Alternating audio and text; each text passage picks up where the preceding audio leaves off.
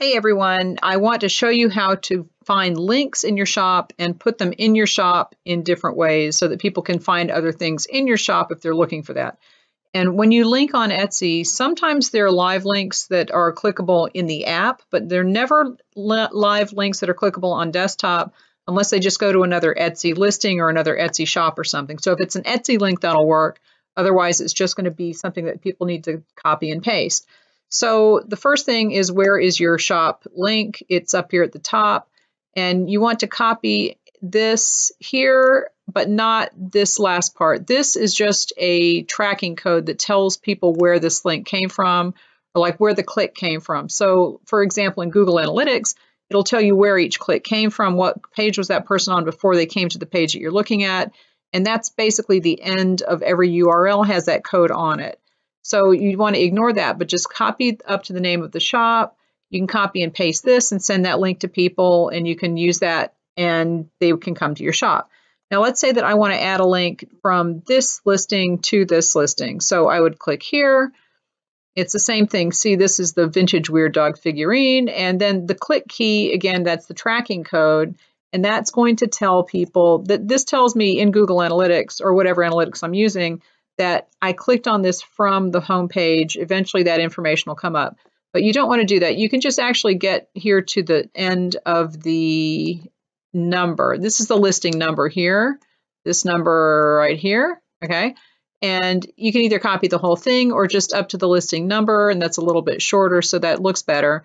But you can copy this, and if you go into another browser, that will take you to the listing. What you can do when you have this kind of thing, you can put this in another listing. If you say, have a bunch of dog figurines or something like that. If I had a whole bunch of dog figurines, I could say, here's another one, if you might be interested in this one, and then use this link in the listing description, and then people might click on this one if they're in the description and they see it, and they can go to that page. Another way that you can use this, let's say that I do want to do a section. So let's say that I have a toy, a game or something, and I want to send people to this section. So I'm going to click on this section. Now every section on Etsy has its own ID. This is the section ID for that section. So you can just do this whole thing, copy this whole thing, and paste it and say in the description, you could say, for all the other games that I have, click here and check them out, or whatever you want to say. And that will take people to this entire section. So this is what they're going to see. That's handy because, again, you can kind of navigate and people into your shop, keep them in your shop a little bit longer, have them look at more than one thing. And sometimes that will work to get more sales. Another thing that you can do is to search for something. So let's say I'm trying to think of something that I have a lot of. Let's say that I want to send people to all of the figurines in my shop. Okay, so basically anything that has the word figurine in the title. Okay, so what I'm going to do is search in my shop. So this isn't a search bar on Etsy. This is searching in your shop. Figurine. And that should bring up everything that has the word figurine in the title, right? Or the tags or somewhere that Etsy is finding it. So this is going to have its own URL. So what you want to do is click this and copy it all the way down here. And see, it says search query figurine. So that's saying it's coming from the seller homepage, and there's a search query figurine. If you copy this and you paste this into another browser, it will come up with that page, and it's pulled in everything that has figurine in it.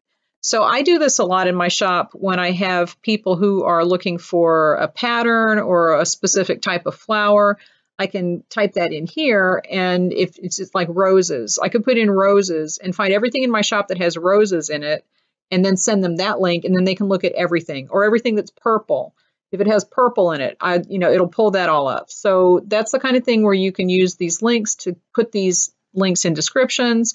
You can use them on social media if you have a link that's coming in and you just want people to go to one section. But just remember that you can search within your own shop to find specific items. Each section has its own URL, so you can use that. And you can also use a link shortener like bit.ly, which is bit.ly. And that will take you to the link shortener. So you can use bit.ly to reduce your the length of the links. And you would have to sign in and get that all set up. But this will make it shorter and easier for people to copy. But you really don't need to worry about it, because if you're just putting this link into your descriptions and saying, if you'd like to see all the figurines that I have in my shop, here's a link, then it will go to this search and it'll bring up everything that has that word in it. So leave me any questions. I will answer them as soon as I get a chance. And please give this video a thumbs up. I do appreciate it.